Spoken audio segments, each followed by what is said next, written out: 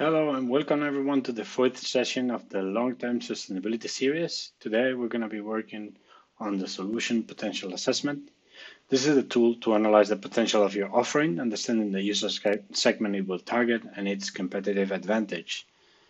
Why is it useful? Well, it is interesting to be better prepared and understand if we are missing any critical aspect of the whole picture and as soon as possible. And when? Well, as soon as possible, but once we have the value proposition and the initial open source Canva drafted. And now let's have a look at the Canva itself and the questionnaire. It is composed of 6 sections, as you will see here, that you can go through. Each section has a set of questions, and let's go, for example, to the first one, the problem solution fit. Each question has the question on top, then the ranking, the scoring color and the scoring ranking, and then the scoring criteria right below it, where it will tell you, for example, for this first question, does your idea solve an existing problem? 0 will be not so sure about it, and 5 will be yes, the problem it addresses is very clear. And the same will happen for every question. They all have different criteria, and they are all explained. So the whole of this, the whole point of this exercise is, although you're going to be putting here at the bottom in this position or in this sticky note or whatever way you want to use it, a numerical value. This is to provide you with a qualitative understanding and qualitative scoring of the readiness and the potential of your solution. So for each of these 6 sections, we're going to answer a set of questions, as I said. Then we're going to add up the numbers to a final score for each section that we will collect here. Same for section 4, section 5, section 6. And then at the end of it, we're going to translate the final scoring for each of the sections into this spider web. So this could help us visualize at once how well are we prepared in some aspects, but if we have any weak spot in some other aspect.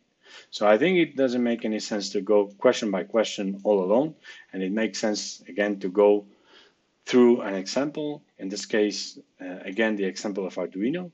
So let's start, and before we start, let's consider that this whole exercise is hypothetical, obviously. So let's imagine we are positioning ourselves in the shoes of the Arduino developers once they were drafting their initial idea. So probably a very exciting moment, but also with some uncertainty. So hopefully this self-assessment would give them a bigger understanding or a better understanding of how prepared they are. So in case of the first section, problem solution fit, does your idea solve an existing problem? We've given it a 5 because it was clear they were addressing a problem for a certain customer segment, which were looking for affordable tools, easy to use, user-friendly, beginner-friendly, etc. Is it a critical/vital problem for the users or more like a trivial one? 0, it will be a very niche problematic, and 5 will be a wide and general problem. In this case, it's a 4. It is relatively wide. It covers a wide range of different customer segments and different applications. So that's why we've given it a 4. How easy will it be for your customers to implement your solutions? 0 will be very difficult or a complex process, and 5, an easy and smooth implementation. In this case, we've given it a 4 because it is rather easy. In fact, this is answering a pain point, which is the ease of use and the long learning curves of this kind of platforms. So although it requires some knowledge, it should be relatively easy.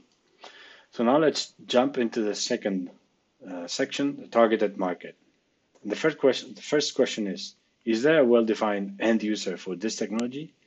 0 will be not really clear, and 5 will be yes, very well defined. In this case, It's very well defined. They knew who were they targeting, as we have seen by the exercises that we have done so far. Have you already been in contact with potential interested users? 0 would be a not yet, and 5, yes, I have. We assume they were because they were in contact with educational institutions and the potential users they were going to address this to. So we've given it a 4. Is it a very niche customer segment or is it broad? 0 would be rather niche and 5 very broad. Here again, it's quite versatile for different sectors, so we've given it a 4. What market share do you expect to take in this area in the first 5 years? 0 would be less than 0.5%, and 5 would be above 5%. Here we've given it a 3 because probably at the initial stages, assuming that in the first 5 years of the launching, they were going to be able to amount up to more than 5% of the market share would be too much. So that's why we've given it a 3. So in this case, total score is 16 out of 20. Then if we go to the section number 3, external factors, will this solution have a social impact? 0, not that I'm aware of, and 5, yes, it will clearly have.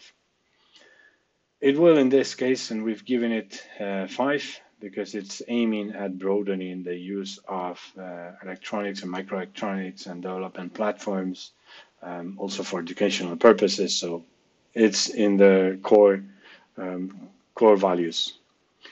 Do you think you could engage the community of users to work and spread your solution? 0, no, it will be quite difficult. 5 will be yes, I believe so.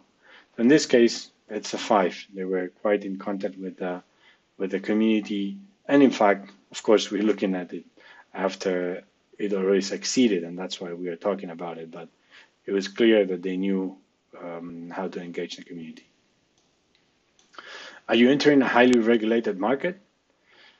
Meaning there are standards, it's really complicated to penetrate. And 0 would be yes, it's a very much highly regulated market, and 5, not at all.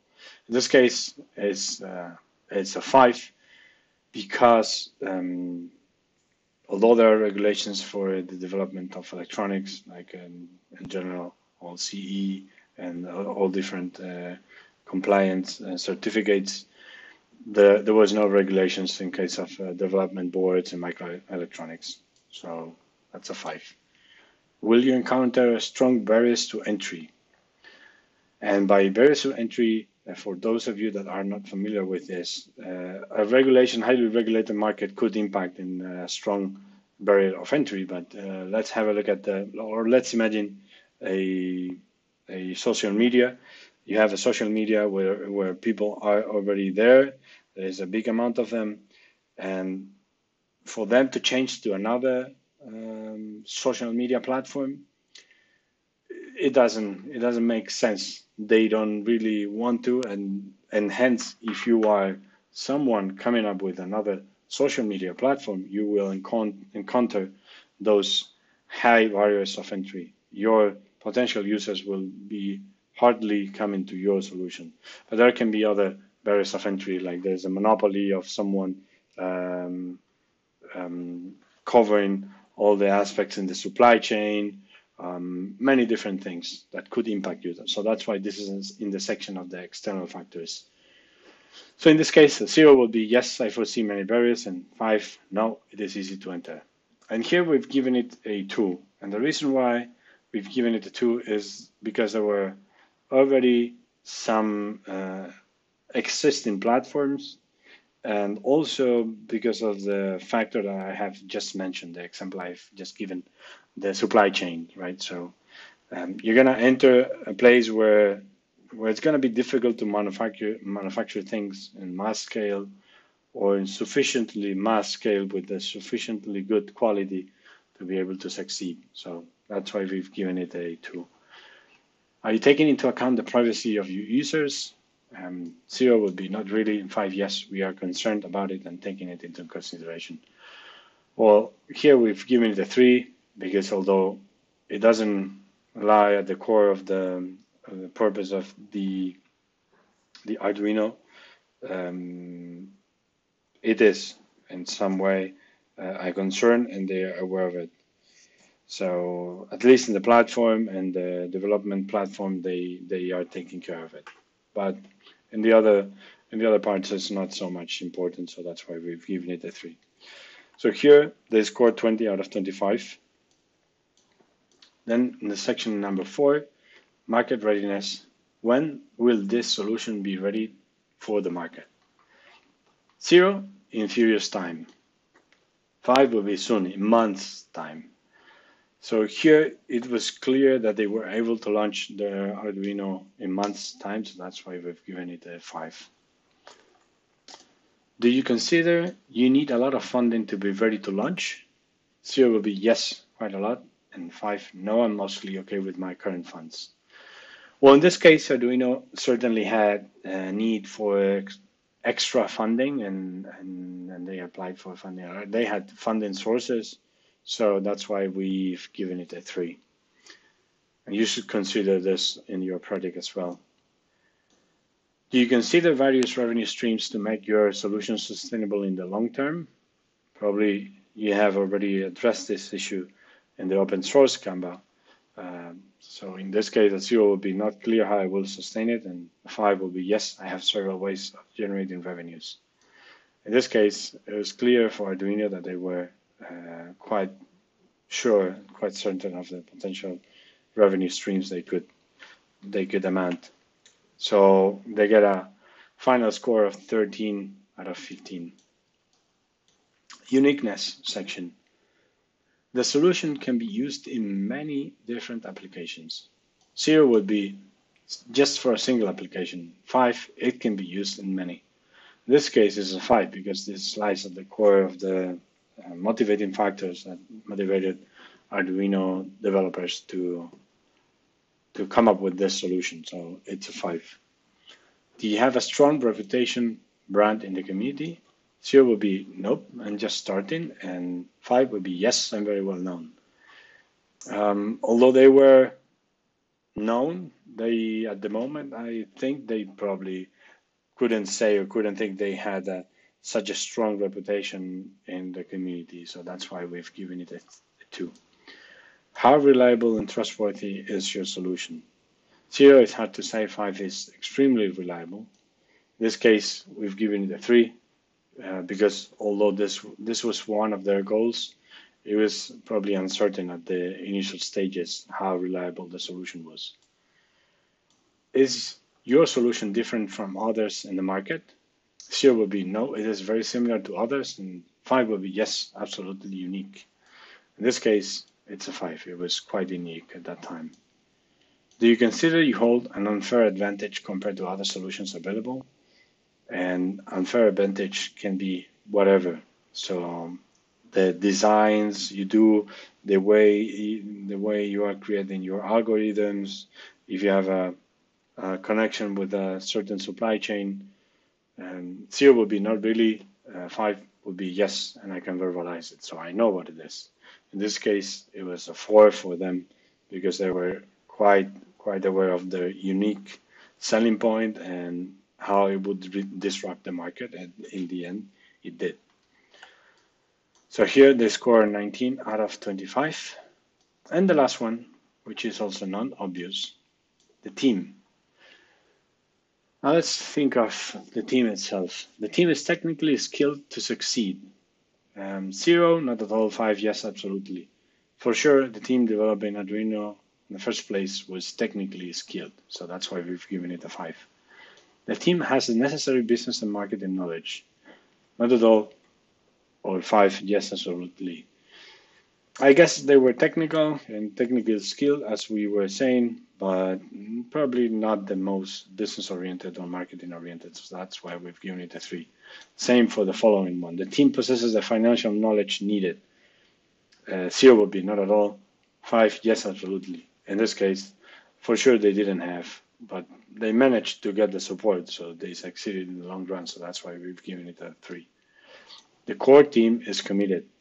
This is also important. Um, if your team is committed to the goal that you have set, then probably you have a more pleasant journey ahead. 0, not really committed. 5, yes, fully committed. And in this case, yes, they were fully committed. So in this case, they scored 16 out of 20. So now if we translate all of these scores, remember 13, 16, 20 for the external factors, 13 for the market readiness, etc. We put this here in the spider web. And we have this visual summary. It will help us understand that, probably the weakest points of all the initial offer and the development and the roadmap for Arduino were the market readiness and the targeted market, followed by the team. But then they had a clear problem solution fit. They were somehow okay with the external factors and they were quite well with their uniqueness. So that's about it. I hope it was useful to all of you and I hope you can run through it with the guiding questions that we have set. Thank you very much and see you in the next one. Bye bye.